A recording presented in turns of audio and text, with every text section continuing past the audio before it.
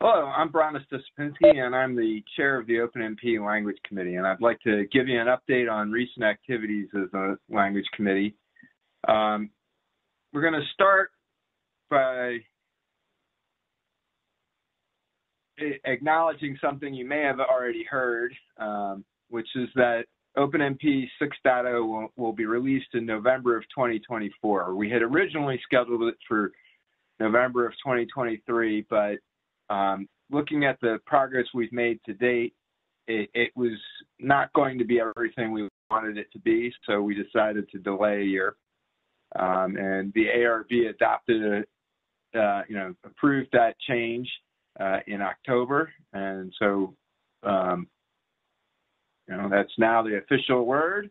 The reasons for that are multiple, although probably the biggest reason, in my opinion, is that we decided to release OpenMP 5.2 to address a bunch of issues that arose while we were working on 5.1 in terms of quality of the specification.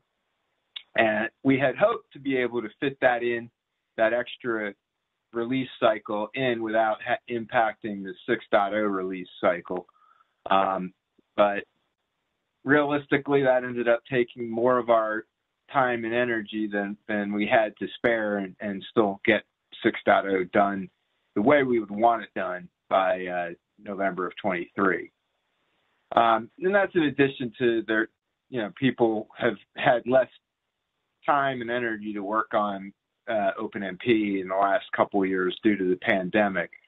And frankly, a lot of the work on the specification gets done when we have face-to-face meetings, which obviously we weren't having during the pandemic, but still made pretty good progress. And we're back to having face-to-face meetings, but fewer people attended than might have, and so we got less work done at the two face-to-face meetings we've had this year. Ultimately, though, the decision is really just looking at it and realizing that if we were to follow the process that we have established and wanted to follow, which is that we would release a comment draft early next summer and then have the final release in November, we didn't have enough significant features done at this point. So we decided that it would be better to put it off for a year and have the level of improvements to the specification that we wanted to see, the level of new features. Now, you might think, well, does this mean you're really going to make the 24 date? I'm confident that we will. First of all, we did release TR11, and it has some good progress in it, but more importantly, we've made a lot of progress towards having the kinds of features we want to have added, even that aren't necessarily reflected in TR11, but have been reflected in our process. Ultimately, TR11 is pretty typical of where we would be a year into the process, which, given what happened with releasing 5.2 last November, is really about as far as we are in the 6.0 process. Now, I want to go over some of the major features that we're targeting. We've made comments in the past, but these are really much firmer impression of what we're going to do. So the first big thing that we're focusing on in the very near future and getting done, and this I am confident will be available in TR12 that we'll release next November, is what we're calling free agent tasks. And what this does is it allows us to support task parallelism at the top level of your program. So you won't need, once this isn't created, to have an OpenMP parallel region just in order to execute your tasks in parallel. What it really amounts to is that if you put the free agent clause with the value true on an explicit task construct, then any OpenMP thread can execute that task, essentially. All right. It also has some restrictions for what runtime routines you can use, or at least what values they'll return.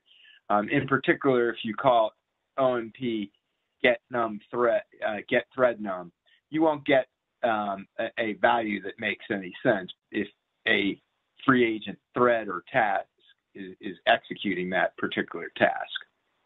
All right. We're also making a lot of progress on improvements for use of a single device in the OpenMP device model. Some people call it the offload model. It's where you can call a target region and execute code on an explicitly on a different device.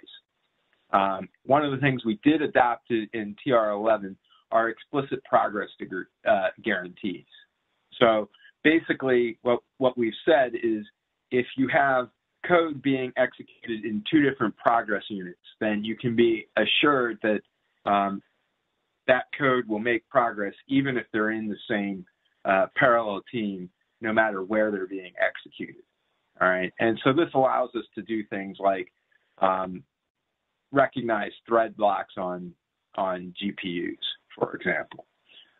We're going to add further extensions that will allow you to explicitly determine whether or not you're in the same progress unit. And if you're not, then you know that you can make progress. But if you are, we'll also allow you to do things like rely on the fact that you're basically making lockstep progress.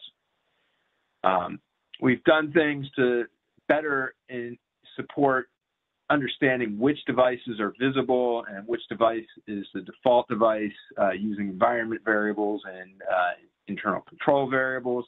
These things are both already somewhat available. Well, the device stuff is available in TR11 as well as explicit progress degrees. We're also significantly improving the use of device memory. We've added a new directive, the group private directive, which says that you want a private copy in each contention group of a given variable. All right, and that will allow a compiler to very easily say, oh, okay, I'm over executing on this GPU. Let me use GPU shared memory for that. And so now I can know that I'm getting it allocated where I want. We've also done added a bunch of improvements for allocators, allowing you to fix the partition size and get some other information back about the memory that you're going to be getting out of the device on the device, and also to be able to allocate memory on a given device from the host or potentially from other devices. Initially, it'll primarily be implemented to be able to allocate device memory from your host code. We're looking at additional improvements for single devices, including extensions to support deep copy, and also this co-execute directive that basically allows you to offload array language in Fortran. And we're also looking at ways to include support for that in C and C++. A big thing, now a couple other things that we're actively working on, and I'm hoping will get done. We'll get some of these done, maybe not all of them. One thing that we've been very actively considering is support for event-based parallelism. So this basically allows you to execute an event loop with one parallel team and have that event loop generate tasks that are then explicitly going to be executed by a different team. And so this will require us to be able to identify, somehow have a handle that says this is the team I want to execute this task. The idea is, for example, if you have an event loop where you're observing mouse events, you can generate a task that might do something that's fairly heavyweight in computation, such as doing a degen. And you can go and execute that off in a different team and know that you'll still get responsiveness with the thread executing the team that's monitoring the event. This will also be useful for potential support we're considering in the longer term for real-time programming. Another big area that we're looking at is support for using multiple devices. We've already added scoping support for atomic and other atomic operations and other memory operations, so that you can know that when you execute an atomic operation, it's visible not only, it executes atomically, not only on the device that's executing that operation, but all devices or potentially on specific other devices. More importantly, we're looking at ways to be able to support bulk launch, so you can start target regions in one go across multiple devices, and also things for updating data across multiple devices. So you can basically broadcast from one device to a set of other devices. We'll also be looking at other collective operations that can be implemented across multiple devices. Eventually, potentially not in the 6.0 timeframe, we'll add support for distributing work across devices. So you could take a very large loop and have it automatically partitioned across devices. Eventually, what we'd like to do is relax the restrictions on nested target regions, because it would be useful for having true support for multiple devices to be able to offload code to one device and then have that code offload to yet another device. Well, but wait, there's more. So something that we've already started adding in TR11 is more loop transforming directives. We used to call these loop transformation directives, but we looked at the names of our properties and realized that loop transforming was a better name for them. We've added support for a reverse directive that says, take these iterations, and instead of executing them in the order that the code would normally have them, execute the logical iterations in the reverse order.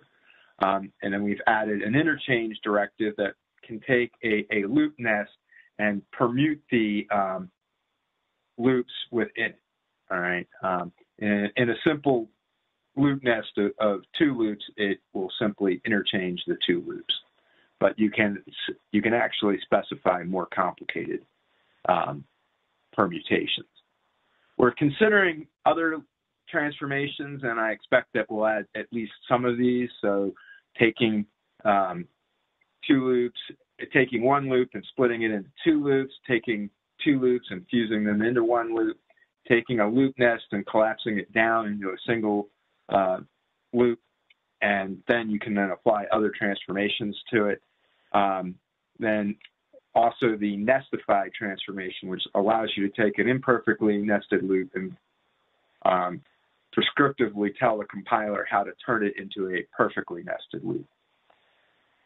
We've added in TR11 something called the apply clause, which allows you to specify a loop transforming directive and then apply other loop transforming directives to the resulting loops from the first transformation.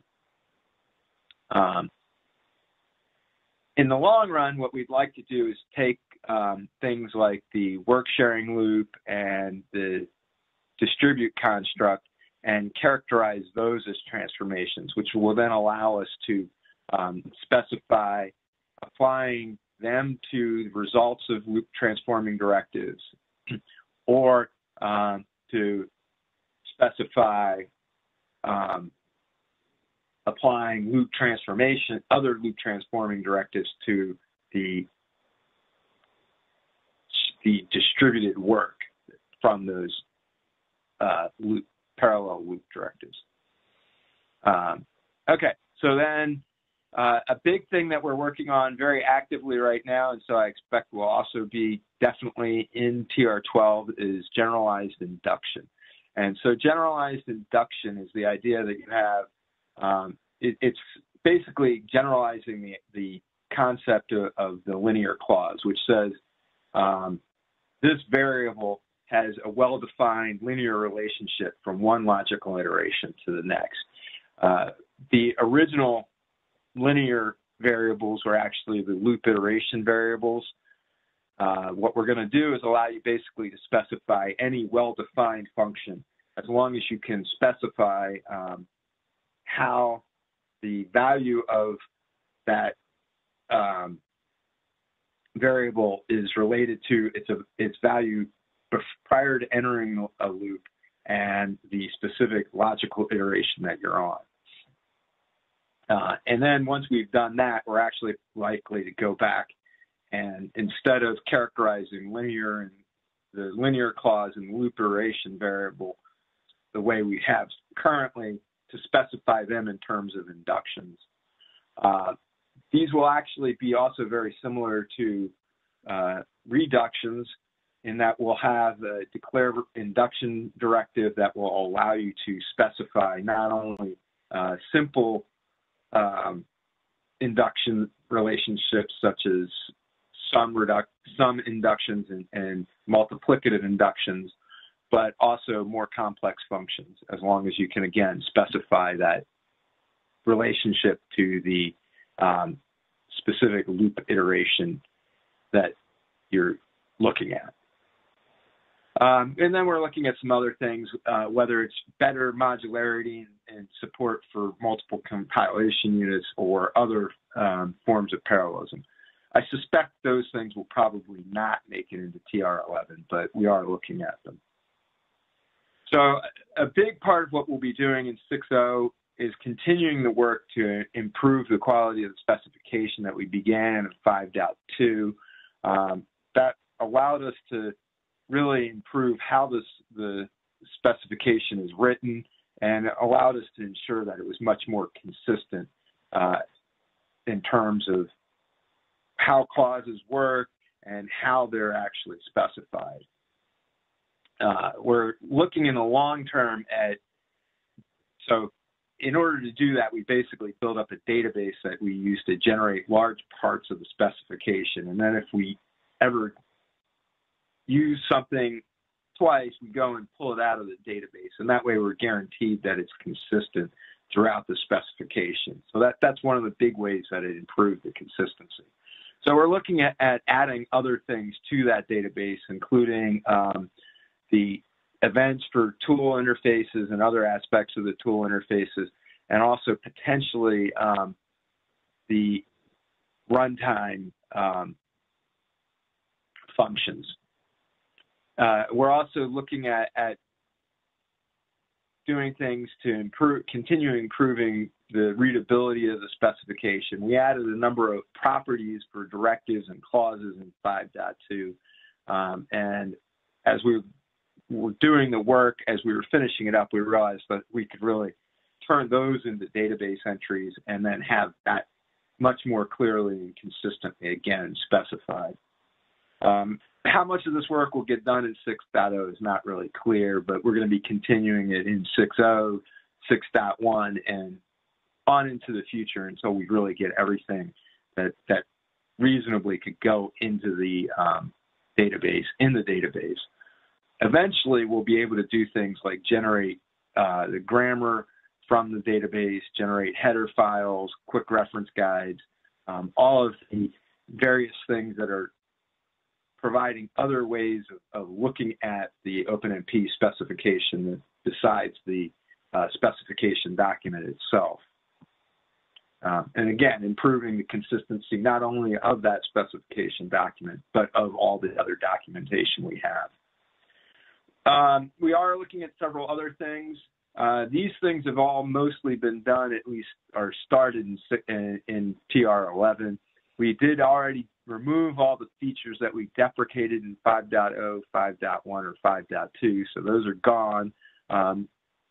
Whether the ways that they were previously supported will be supported by your specific compiler you take up with your compiler implementer, but the specification has added improved ways of saying essentially the same thing that's more consistent with the way the language has evolved. And that's all we're going to support in terms of the actual language specification going forward. We're looking at being able to better control whether something is descriptive or prescriptive. If you're familiar with how the num threads clause has worked historically for parallel constructs, in the end, the number of threads you ultimately got was essentially implementation defined. we've now added a strict modifier for that num threads clause that says, give me this many threads or else I want you to have an error and stop the program, or at least print out some kind of warning. We're likely to extend some of this better prescriptive control to SIMD, the support for SIMD in OpenMP. And so that way you can actually say, look, I want you to actually SIMDize this loop. Don't just take this as a hint, which the SIMD constructs currently are. And generally, we're looking, perhaps not in the 6.0 timeframe, of providing a mechanism that generally allows you to say, I want this to be prescriptive, or I want this to be descriptive. I want it to be strict or a hint. And then the compiler will either give you an error or some well-defined error behavior if it can't meet the strict request, or it will hopefully take into account that you said, I think this is a good idea, but if you think something else is better, go ahead and do it. We're also continuing to improve support for C++. We're looking at being able to support on a specific variable, for instance, that you want it to be thread private, that you want specifying an attribute that you want to declare a function to be a declared target function, or a variable to be a declared target variable. We've done a number of other changes that are continuing to improve, again, just the way we think about OpenMP. Back in OpenMP 3.0, task support was first added to OpenMP, and largely the execution model was changed to being task-oriented. It was not fully changed, and over the years, since 3.0, some inconsistencies and slipping back to a more thread-oriented execution model had occurred. We're working at getting back and moving towards being a fully task-oriented execution model that still has explicit threads that you can control how they interact with the tasks. Anyway, so all those things and more. We've already adopted 67 issues in TR11. There's a whole bunch of them that over 200 that are being considered for 6.0. I expect we'll have over 200 approved issues by the time we get to November of 24. But many of those issues in the over 200 that we have may well get deferred beyond 6.0. And, with that, that's the state of the OpenMP language at this time and where we're going into the future. And as always, I hope you will contact us if you think that something could be improved further.